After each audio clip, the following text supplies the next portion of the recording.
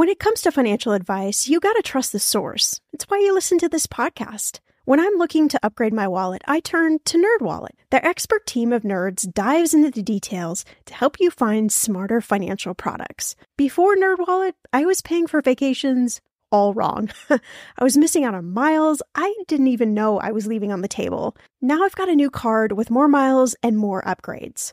What could future you do with more travel rewards? I don't know, maybe that fancy hotel upgrade that you have always been dreaming about. Wherever you go next, make it happen with a smarter travel credit card. Don't wait to make smart financial decisions. Compare and find smarter credit cards, savings accounts, and more today at nerdwallet.com. NerdWallet. Finance smarter. As with all cards, credit is subject to lender approval and terms apply. There is nothing I love more than an amazing meal with high-quality meat cooked at home because, let's be honest, eating out is so expensive. And you also know that eating out is the #1 budget buster. That is why I am so glad I found ButcherBox. ButcherBox is a premium meat subscription service dedicated to delivering high-quality, grass-fed, and grass-finished beef, organic chicken, pork raised crate-free, and wild-caught seafood directly to your doorstep with free shipping always. You even get exclusive member deals, recipes, and a variety of high-quality cuts at an amazing price. New users will receive their choice of 2 pounds of ground beef, 3 pounds of chicken thighs, or 1 pound of premium steak tips for a year. Use code ETM and get $20 off your first box at butcherbox.com. Last night we made a beef stew with meat from ButcherBox, and you can taste the difference. It was so satisfying and delicious, and all of our friends that were over for a dinner party, they raved at how good it was. So do yourself a favor and eat better this year with the best meat and seafood on the planet delivered to your door. ButcherBox is offering my listeners their choice of a weeknight meal essential: 3 pounds of chicken thighs, 2 pounds of ground beef, or 1 pound of premium steak tips for free in every order for a year. Plus, get $20 off your first order. Sign up today at butcherbox.com/ETM and use code ETM to choose your free offer and get $20 off. If I had one criticism of financial experts, I think it would be that they don't spend enough time talking about the importance of the money story. I try to do that a lot on this podcast. You might even be tired of hearing me talk about the money story, but it's so important. If you think about our stories, not just our money story, but our career story, our family stories, all the different stories of the people that we come in contact with. I'm wondering, do we spend enough time talking about stories? Do we spend enough time getting to know people? Do we spend enough time understanding what other people have been through? I'm Shannah Compton-Game. This is Millennial Money, and today we're talking Everybody Has a Story with Lily Clayton Hansen and Ask Shannah.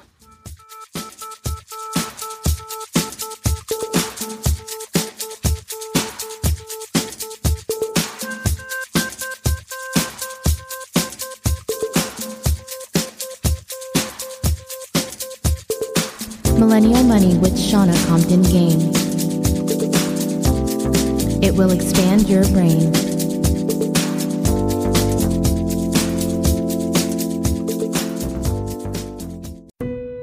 Everyone knows that putting money aside in savings is really important.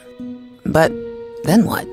Should you keep your savings locked in a CD for a higher rate or keep them liquid in a money market? Can your checking account help you save too?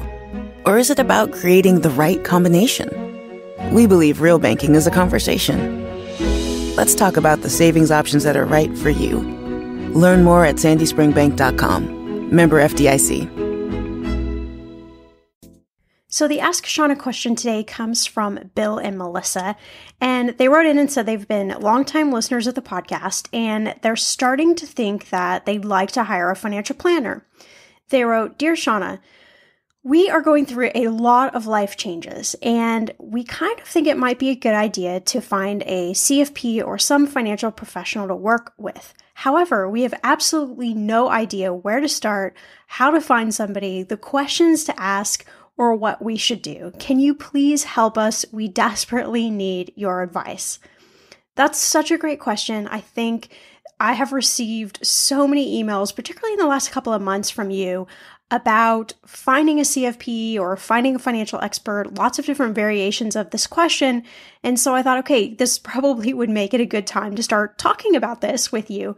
And unfortunately, I wish I had some really good response for you about how you can find a CFP, how you can vet one out. There are some places that you can go to. One of the best is the CFP board website. And I'm going to put a link in the show notes. I'm going to put a link directly to the page where you can go in, you can enter your zip code, and then you can find a list of the CFP pros in your particular area. Now, I will say there is definitely a caveat that a lot of the CFPs now work a virtual planning model. So you could have your financial expert could live in Texas and you could live in Colorado, and you never see each other except virtually. And that's kind of the way the business is going these days. That's definitely the business model that is super, super popular.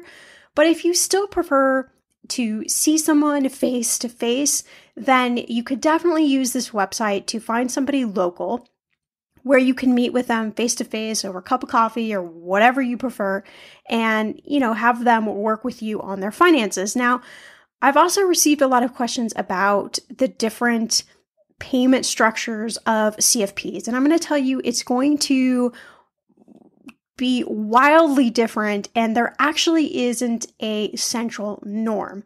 Most CFPs, they come up with some sort of hourly rate, but most don't actually bill by the hour. So usually they'll have some sort of system where, and this is really popular these days, where you'll pay a certain amount up front, usually somewhere between $1,000 and $3,000. That's pretty much the range that I have seen lately, where you'll actually get a financial plan, and then you'll pay like a monthly retainer amount to the CFP so that they can monitor everything that's going on with your finances. They can keep up with any changes, stay on top of things.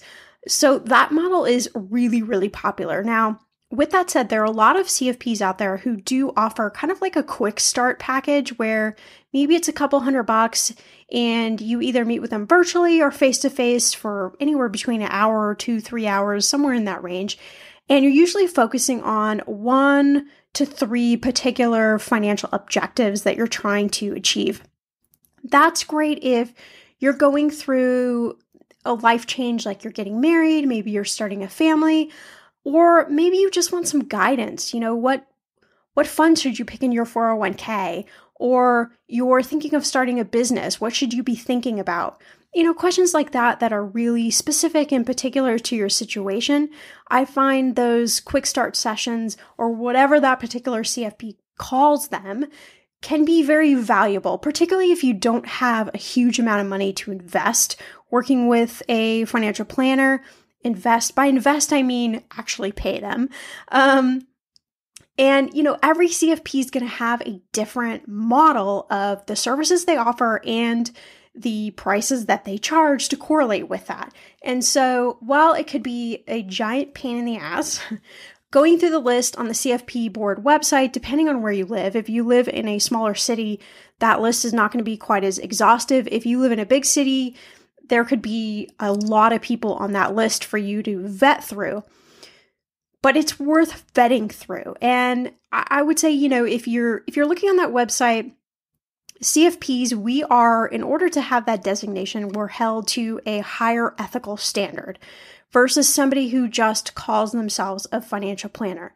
Not only did we have to go through super rigorous coursework in order to actually get those 3 initials behind our name, but every year we have to kind of recertified. We have these obligations to keep those 3 letters that require us to be ethical, that require us to always put your needs, I should say, ahead of whatever the CFP pro is thinking might be the best thing that you should do. And that's just another word for a word you might have heard called a fiduciary. That's kind of a big buzzword in the industry these days. So, a CFP is just held to that standard. Does that mean that they are any better or worse than a person who just calls themselves a financial planner? I don't know. That's for you to decide. That's not for me to decide. Certainly when I got my CFP marks, it was something for me that I was really passionate about because it was kind of like the highest echelon for a financial planner. There aren't that many of us. There's somewhere between 70 and 80,000 of us in the US, which out of all the financial planners, that isn't a lot. And those of us 40 and under is a much smaller margin. Certainly the financial planning field is littered with people that are, sorry guys, that are 50 plus and are male. And really, I would kind of skew that probably like 60 plus. So there's a, real interesting, we don't have to get into all that, but it's really interesting to see what is going to happen with the financial planning field. Another thing you can do is ask your friends, ask people that you trust, hey, have you worked with a financial planner? Did you like them? Did you not like them?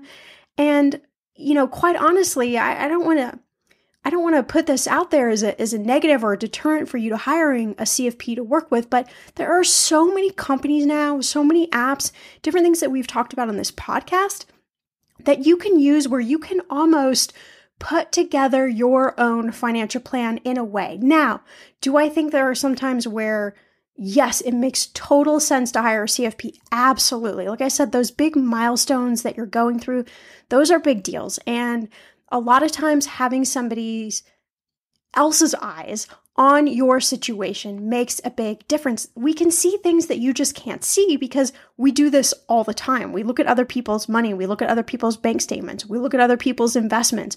We look at the risks that other people are exposed to, and that's the job. It's to see in between the lines. And so, it's easy for you to maybe miss something. Certainly with investing, if you have no idea what you're doing, maybe it's a good idea to hire a, CFP for a quick start session or something like that, even just to give you a basis of information so you feel a little bit more educated. But it's not for everyone. And like I said, there are so many tools out there that you can use that are making financial planning affordable. And, I think those are great resources. I really try on this podcast to bring you a lot of those different ideas and opinions and things to think about, hoping that maybe something in there would resonate with you or would be able to help your particular situation. But when you're hiring a CFP, you're really just looking for I tell people, find somebody that you would want to hang out with. Find somebody that you feel like there's a level of trust because you're obviously going to have to expose all your finances to this person. And that it's somebody that you maybe have a good rapport with, that you feel like maybe there's something symbiotic between you two, or it just feels good. You know what I mean? When you meet someone and you're like, oh, I think we're going to become friends. And other people, you're like, I don't really think we don't have anything in common. I don't think we're going to become friends. It's the same thing, find someone that you really feel like you can resonate with, that you can be honest with, that you don't mind sharing your finances with, and somebody that you feel knows what they're doing. You can ask a CFP before you hire them, hey, what does your typical client look like? And although we can't tell you the clients we work with, one of the rules of being a CFP is that we have to steer away from testimonies. So, we can't say, okay, here's, 5 people and they're going to give me glowing reviews. I want you to contact them. But you can get a good sense online, social media, by talking to people, even just by interactions with the CFP. Most of them do free either 15 or 30-minute phone calls with you initially. And this isn't rocket science.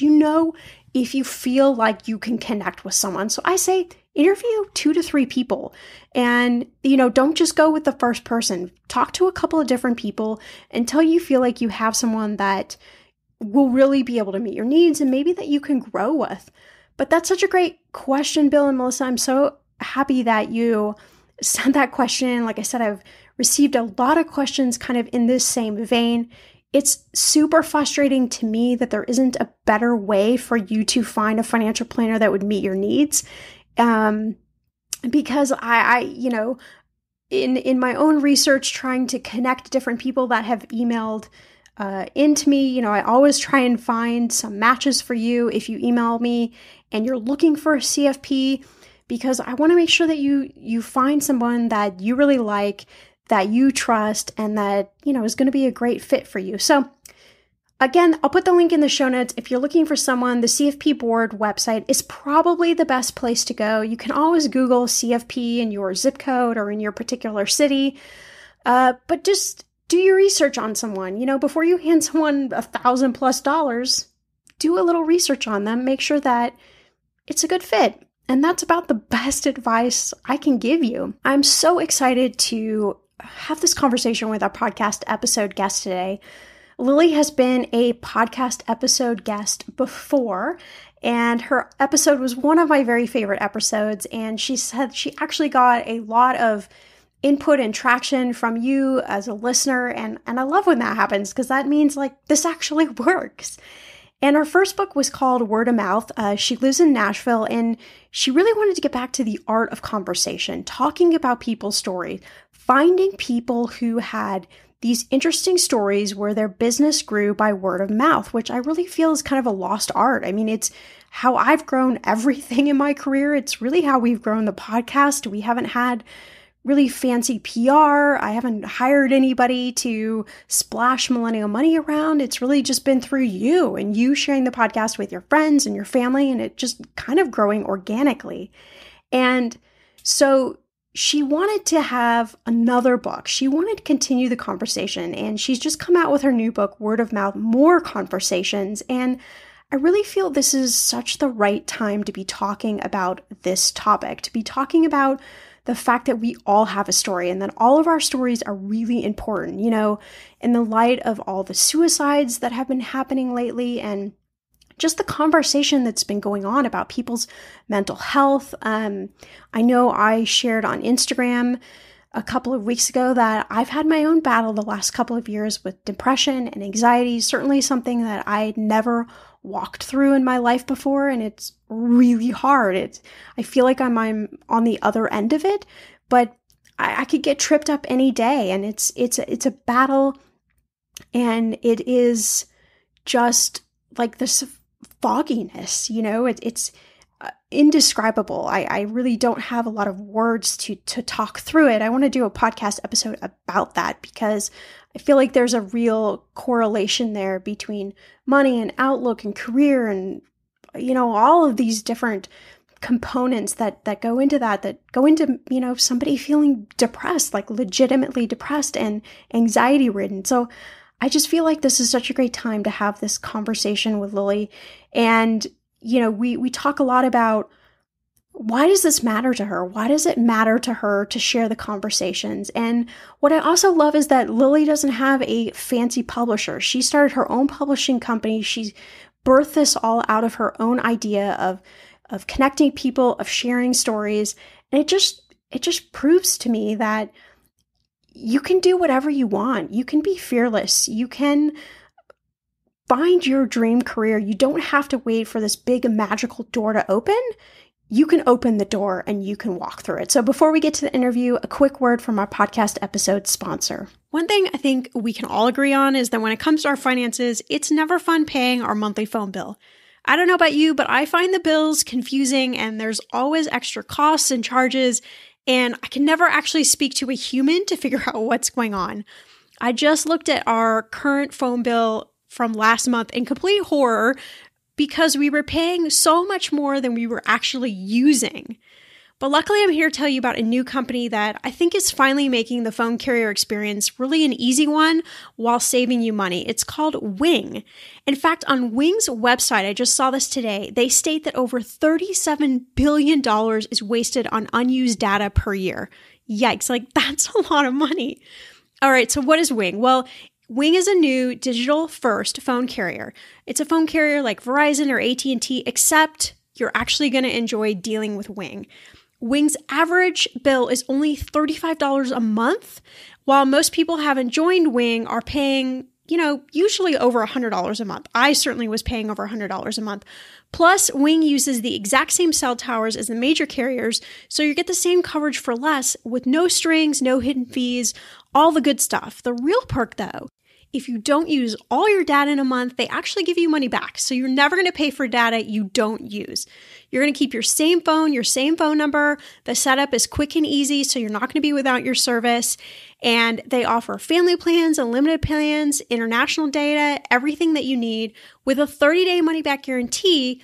And the average person saves 30% on their bill when they switch. I mean, why wouldn't I switch to Wing? Right now, my listeners can get $25 off their first phone bill with Wing when you go to wingalpha.com, click Join Wing, and enter the promo code MyMoney. Just go to WingAlpha, that's WINGALPH.com, and enter the code MyMoney, all one word. Because it's time to get with a phone carrier that makes sense and start saving up to 30% on your monthly bill. Financial anxiety, anyone? Yeah, you're not alone. But worrying about it, it doesn't help. Earnin does. Earnin is an app that gives you access to your pay-as-you-work up to $100 per day or up to $750 per pay period. You just download the Earnin app and verify your paycheck. Then you can access up to $100 per day as you work and leave an additional tip. Any money you access plus tips are automatically repaid from your next paycheck. So how would you spend the money you get from Earnin? Well, honestly, my hubby and I have been feeling a little bit disconnected lately. That's what happens after you've been together about 12 years.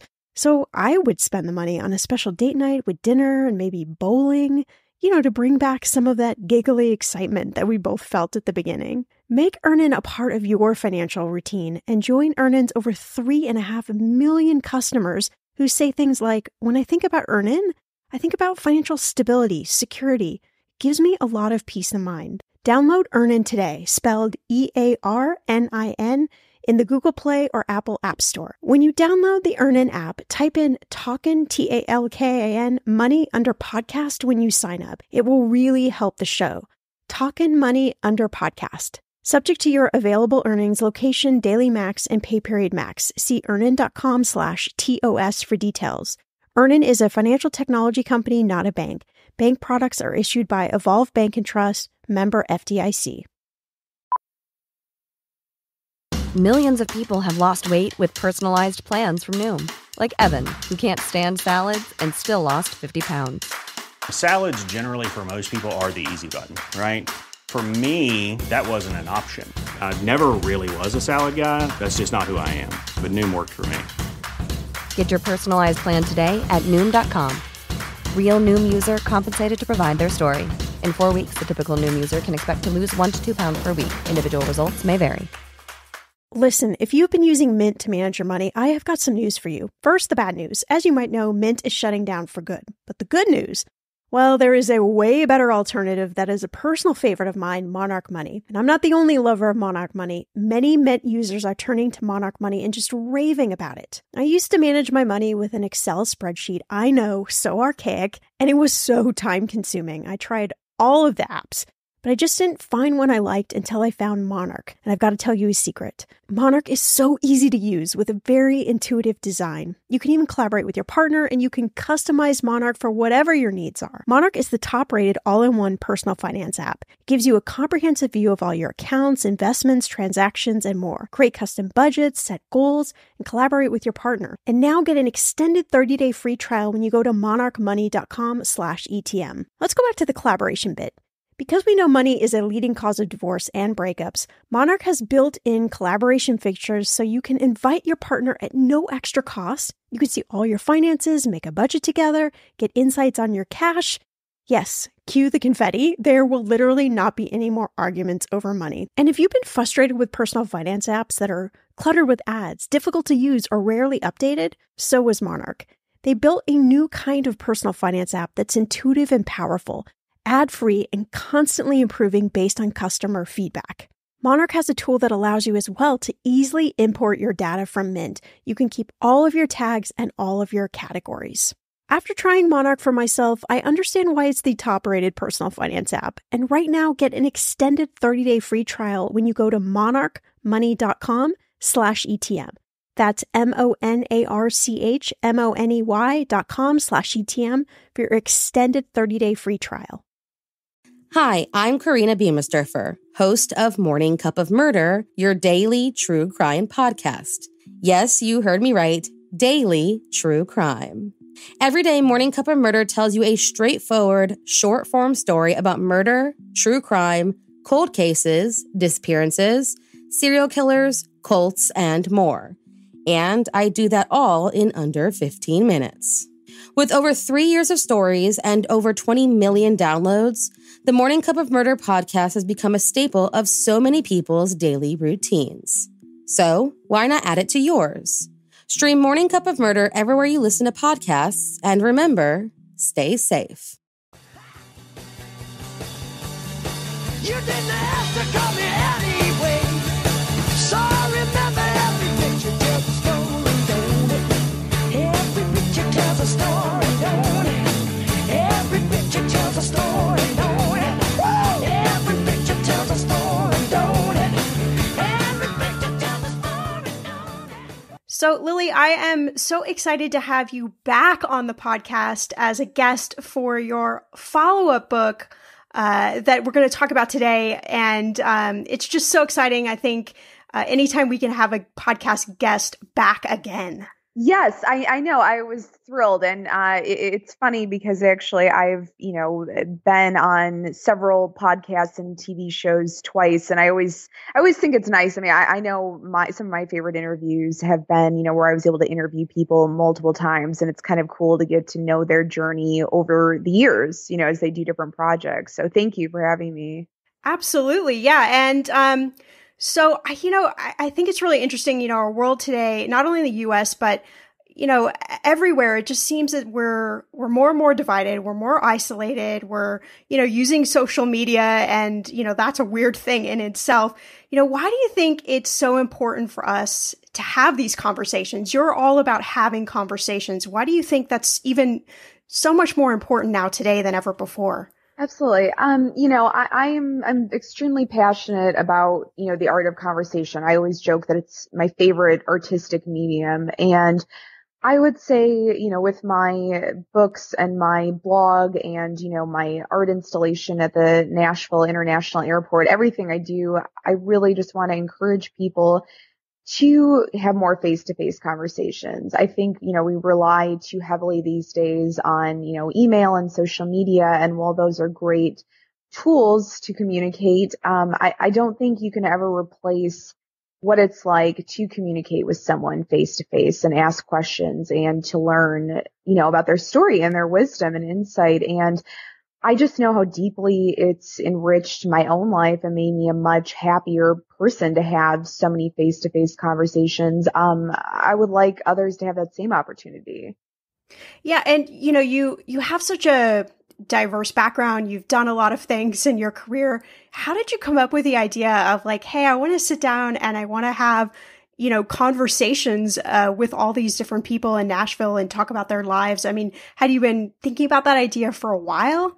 My background was in journalism. You're right. I have a pretty diverse background. I mean, I've done pretty much every kind of writing, aside from hard news. I was very fortunate at a young age to be able to experiment a lot. And what I discovered when I was in my early 20s was that I really loved interviews. And similar to when I spent a lot of time last year in London, I was dating someone there. And so I was very fortunate to be able to spend, I would say, off and on over 5 months in the UK last year. I wanted to get to know my surroundings. And I figured, when I moved to Nashville, I knew very little about Nashville or the South. And what better way to understand the city that I was living in than to chat with, the locals or even fellow transplants such as myself. And I think that's such a cool idea, because I think what that shows is like, you don't have to write a book about something or do something big, but you could do this. You could take this idea in your own city and, use it as a mechanism to meet people, to talk to people, maybe even in a field that you're interested in, as a way to connect with people. Absolutely. My last book that I just did, so that would be my third book. And it was really the one that, kind of turned my whole platform into a business. It was for a large organization housed in Nashville. And, it was in an industry that I knew virtually nothing about. And it was almost kind of comical. I mean, I felt like I almost talked them out of hiring me because I said, hey, I'm so happy that you're such big fans of my brand. And I'm so flattered by I know like literally nothing about your industry. And they laughed and they said that's perfect because, you're objective. And I thought, well, that's a really interesting idea because I am. And so I think that, yes, I mean, coming in from an objective viewpoint, like I knew nothing about Nashville when I moved there. I knew a little bit more about London because, I'm very into literature and I knew some about British history. But there is something about going into a city or an industry or even a conversation with a human being and having very little context and really being able to see it for what it is. I think it's a really beautiful thing. Yeah, absolutely. And your books focus on word of mouth and this follow-up book, More Conversations, Word of Mouth, More Conversations. It focuses on, what is arguably one of the hottest cities and, your adopted hometown, Nashville. I would love to get your thoughts because you're actually in Nashville. What is going on there? Like, why is this becoming one of the hottest cities? Why are, I think the statistic is like 100 people are moving there a day. Like, what is so special? What's in the water there that's just attracting people? Yeah, I mean, that's a great way to put it. There is something very magical about Nashville. It was interesting because before, as I mentioned, I knew virtually very little about the city before I moved here. I moved here with an old boyfriend who's still one of my best friends. And, the second we arrived here, we said there's something very special about the community. And, I think it's its vibrancy. The South is known to be very welcoming and friendly, which certainly helps when you're moving to a new place. And, no one such as I did when I arrived. But I also think it's a city that was in a state of transition. As I kind of joke, it was, kind of in its renaissance period. So it was changing very quickly. And that can be a really positive thing, especially when you're introducing something new like I was, which, is these open, honest conversations, in a part of the country that's known to keeping conversation to a more surface level. I feel like people were more receptive of it because the culture was in such a state of transition, if that makes sense. Interesting. Yeah. That definitely makes sense. And like, why do you think people are moving there in droves? Do you think it because this kind of entrepreneurial spirit, this kind of, you can be who you want to be there, where maybe even in big cities, maybe you might not be able to have that? I think so. There is a really strong small business community here and artistic community. I mean,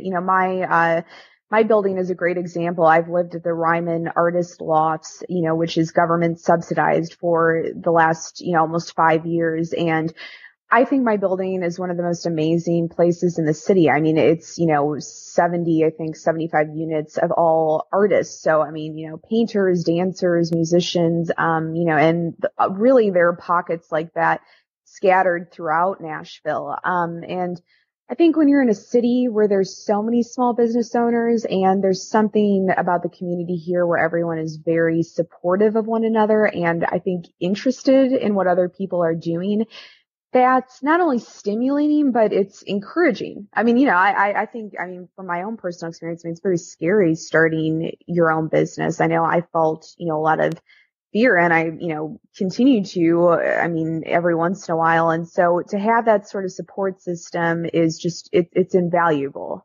Yeah. And you mentioned, starting your own business. And I certainly have had some of those fear, panic, freak out moments. I've been an entrepreneur since I was in college. So I sort of feel like, I don't really know anything much different other than, kind of the triumph and struggle that comes along with being an entrepreneur. But, what kind of advice would you give to somebody who is thinking about going down that road, but, it just isn't quite sure? Maybe they have a good idea, but they're just not sure how do they actually bring that into fruition? I would say for me, one thing that was invaluable was taking classes. I'm a huge learn as you go kind of person. And so, I was always reading about business and asking friends questions, but there was something about signing up I've taken several classes at the Nashville Entrepreneur Center, which has been instrumental in my own success. And there was something about going someplace once a week. Right now I'm actually enrolled in one of their classes called Pre-Flight, and it's wonderful. It's an hour and a half every Monday for 14 weeks. And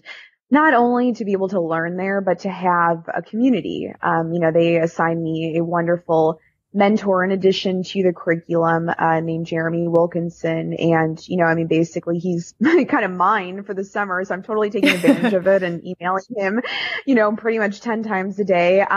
But it's wonderful, to have someone that you can lean on who's had, success in their own industry, and maybe they're a little bit more solid in their self-confidence, and to have that kind of community and also knowledge has been wonderful. So I would say, enroll in a class. I think it's fantastic. Yeah, classes are totally underrated too. I think even just, you think of class, you think like, oh my God, I'm going back to college. But really when it's something that you're passionate about, and it, especially like you said, when you have a mentor, like that's so invaluable. So what would you say, kind of before we dive more into the book, what would you say are maybe some of the money lessons that you've learned? Like if there's any you could pick out that, basically starting your own publishing house, bringing these books to fruition. Are there anything that stick out to you? Like, wow, I would do that again, or that was a tough one, but I learned, through X experience. I would say find a great accountant. It's funny. I mean, seriously, it's so, I always joke I can barely add, honestly. And, I never was good at math. I never was interested in it. And, I think I felt some shame about this growing up. Now I really don't care. I met the most amazing accountant named Melissa through a really incredible organization that I've been a member of for the last 5 years called the Volunteer Lawyers Professional Association. And so they basically write all of my contracts. They've helped me with several, legal situations. They're incredible. And so they introduced me to Melissa, and she's helped me set up my entire business. I knew virtually nothing about, sales tax and wholesale licenses and all of the stuff. And so I would encourage people to ask for help. I think that's something I really was not very good at. I've always been very independent and, like to do stuff on my own. But at a certain point, I had to realize I couldn't do everything. Otherwise, I would go batshit crazy. And I certainly, I knew, nothing about accounting or any of the stuff that I mentioned before. And how could I? So I would tell entrepreneurial people not only to ask for help, but cut yourself some slack. No one knows everything. That is such a great piece of advice, because it's true, because you try to think that you can do it all and you can't, and it's so worth like hiring those people that can add, that can, do the contracts and, just make sure you're covered. Definitely who can add, for sure. Yeah.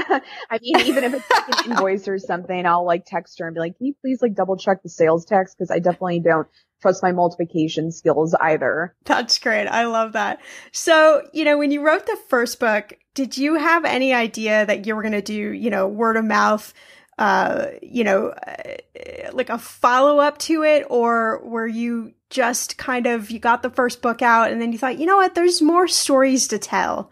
That was exactly the mentality. It's funny. When we first started the project, literally everyone's reaction, aside from a few people, probably my family, was another book on Nashville. And I think the reaction was the first book that I did, was very well received. And so, it was kind of like, how can you top that? And also, I think that people naturally assumed that I would move on to other cities, which I did. I did a really great interview series in London last year. I've done interviews in Chicago and a few other cities. But it was exactly right. And also I believe in, really, deriving your inspiration from where you are. And, I do live in Nashville. I'm pretty active in the community. I'm usually out and about. I'm a very social person. And so I kept, after my first book came out, meeting more and more amazing people and realized, yes, wow, I think I barely scratched the surface of this city. And so I felt like not only to do Nashville justice, but also there were more people that I really felt like I wanted to sit down with and learn their stories.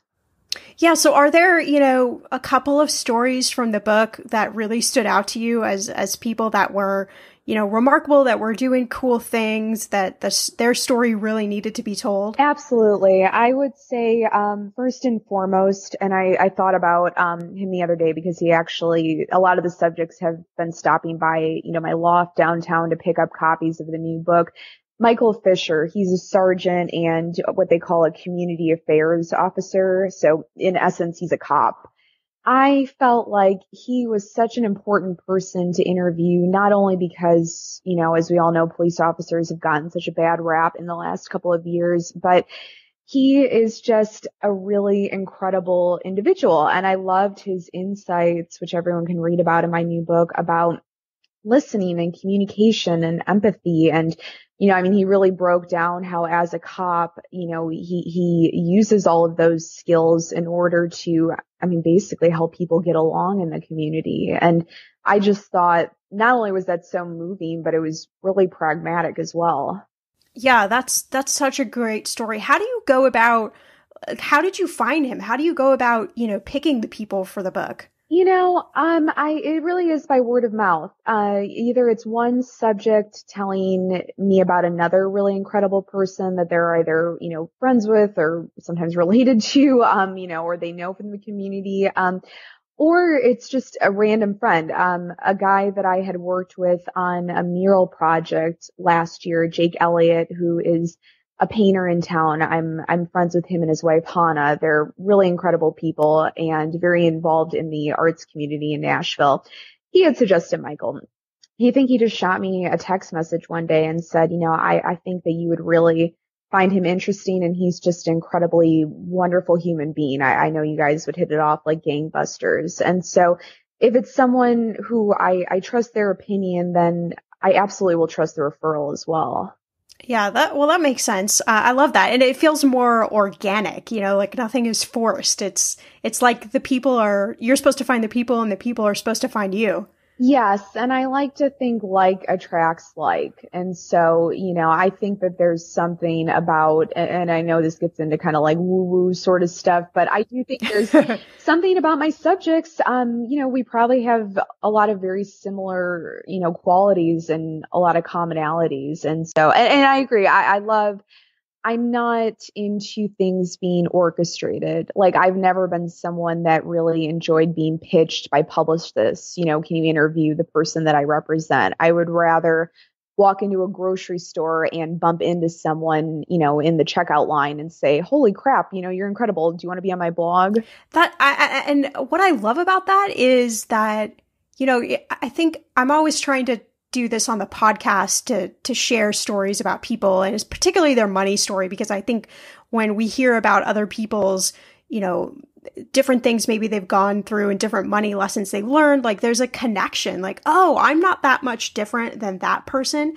But I think, what's so great about what you just said is really like you're showing that everybody has a story. Like, you don't have to be, a famous person or have $1 million in your bank account to have lived a really worthy life or to be doing cool things in your community. And I think we've kind of gotten away from that a little bit, really just talking to people and hearing what their story is and finding that common ground where we can connect and relate to them. I think so. And I think another thing I try to do in my interviews is, even though I talk to people about their jobs, I would say I focus more heavily on their insights rather than the actual technicalities of their job. I think I thought about this a lot when I was, in the UK last year, because like I said, I spent a lot of time there. People in Americans really, we very much define ourselves by what we do, which is great. And I'm very proud of the fact, that I'm an author and a writer.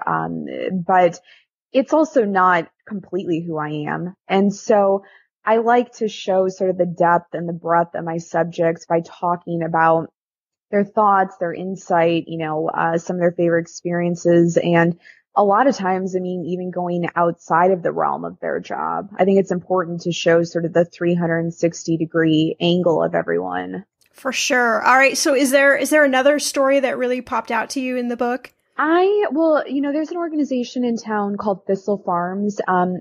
They are a wonderful organization based in West Nashville, and basically it is a rehabilitation center for women who've, been victims of, either drug addiction or sex trafficking. And so when I had initially written them down on my list for my second book as an organization that I wanted to highlight, of course, the initial thought was we'll interview the founder, Reverend Becca Stevens. And very quickly I realized, no, I'd rather interview someone who actually went through the program. Interviewing the founder is great, just like interviewing the CEO of a company is wonderful, but I think I'm more interested in the people who do the day-to-day sort of work. And so I was just absolutely floored by this woman. First of all, she actually read me a really beautiful poem that she wrote during the interview, which, I mean, I'm a crier anyway, so it's not unusual for me to get emotional. But it moved me to tears. And also, I mean, the whole ethos behind our conversation was how healing love can be. She had gone through so much in her life, and now that she's in this community full of, women and men, who are very supportive of one another on an emotional level. I mean, she said it. She said, I feel like it healed me from all the mistakes that I made in the past. And that to me was it was really touching. It was a story that I felt like, especially in our political climate these days, I wanted to tell. That's a great one. Yeah. It's just so powerful. So, I mean, I wish that the person listening to this podcast could actually, there was a visual version of this, that they could actually see what the book looks like, because it's not just a book. It's one of those books that, could sit on your coffee table, that you can come back to often, read stories over and over again, get inspired. Walk me through a little bit, how did you decide to design the book this way? You have some amazing pictures of these subjects in the book. How did you come up with that whole feel of this? Sure. So, I think that, on my first book, my designer, Benjamin Rumble, who I've worked with for several years now, who's brilliant in my eyes, he and I worked together really hard to create, an aesthetic which, would feature the black and white photography and really make it pop. I think sort of the hallmarks, aesthetically of my brand are the pull quotes and these really, intimate, sort of striking black and white photographs. And then of course, what's instrumental in the creation of the books is my photographers. I worked with 4 wonderful photographers on my first book. This second one, Word of Mouth, More Conversations, I worked with a gentleman named Ron Manville, who is quite a bit older than me. He's 70. And so, I felt like that was such, an asset, to my brand. I oftentimes interview people who are twice my age. And so I loved the idea of having someone who was a little bit older, who maybe the subjects would feel, comfortable with. Ron also is a legend in the culinary world. He's shot 70 plus cookbooks. And so he began his career with portrait photography, but he hadn't done it in quite some time. So, as he writes in one of the 3 forewords in the book, he was so excited, to begin doing portrait photography again, which I thought was not only so cool because he was kind of starting over at a point in his life when most people would honestly maybe be retiring, but also he had this very, special sort of childlike enthusiasm. He's similar to me. He would read up on the subjects and think very deeply about how he wanted to shoot them. And he just puts an incredible amount of thought and detail into his photos. And I think it shows. That's so cool. I love that. I love when people can reignite a passion. I think you're never too young or too old to embrace something that you love. And, you can definitely feel his essence in the book, in those pictures. They feel so intimate, like you're you're meeting that person, which, you know, I know is definitely what you wanted to portray, but it definitely, it comes across that way. And it's a really unique, it's just a special feel to the book. So, at this point, you've done well over 1,000 interviews over your career. Where do you see the art of conversation going in the future? Is there a reason to feel hopeful that maybe we're going to, connect with people on a deeper level? Or do you think that, technology maybe is pulling us backwards? I feel hopeful. I mean, as my therapist put it, a couple weeks ago, she said, "Wow, you're a real optimist." I said, "I think I am." I mean, I've always been a glass half full kind of person, and I like to see the best in the world and in people. And I think that people are craving face-to-face connection more than ever. And so, I got an email actually yesterday from one of my subjects. I was really touched by it. If he's listening, I'm sorry I haven't responded yet. But, he said, I would love for you to do one of your live interviews at my new coffee shop. It's supposed to be a place for conversation. And I just think the amount of time that people spend on their phones or social media or computers, I think that we're going to revert very quickly, if not, at this moment, back to wanting to, just having a good old chat. I mean, and I always joke about that in my interviews. I mean, I think some of the interviews in my new book are actually quite funny. I mean, I think I'm actually a pretty lighthearted person, at heart. And I don't think that, conversations, they don't have to be a drag. They don't have to be, super heavy. I just think that we need to spend more time getting to know one another. And, so yes, I hope, and again, I would encourage people to, go to the bar or the pub or the coffee shop or, your local sort of tech center like I do at the Nashville Entrepreneur Center, and just say hi to the person sitting next to you and don't be afraid. Great advice. So, Lily, tell the listeners where they can go to find out more about you, to get to know you better, and also where they can go to pick up a copy of the book if they're interested. Absolutely. So, I have made the decision in the last month that I'm going to begin with selling my book, direct to consumers. So you can buy my book on www.wordofmouthconversations.com. It's super simple. There, you'll just go to the buy book page and, you just add it to your shopping cart, and I will ship out a, personalized copy to you probably the day of. Or if you live in Nashville, I'm also offering a local pickup option. So my email address is on the website. You can just email me directly and we'll arrange a time to meet in person. And, there's tons more information about the book and my brand on my website as well. So head on over to the show notes to check out all the links for Lily Hansen's books, to pick up a book yourself, and to find out more about the conversations. As always, you can follow me on Twitter and Instagram at Shannah Game. And if you love this podcast, do me a favor, share it with your friends, shout it out on social media, and head on over to that little link in the show notes to leave us a review.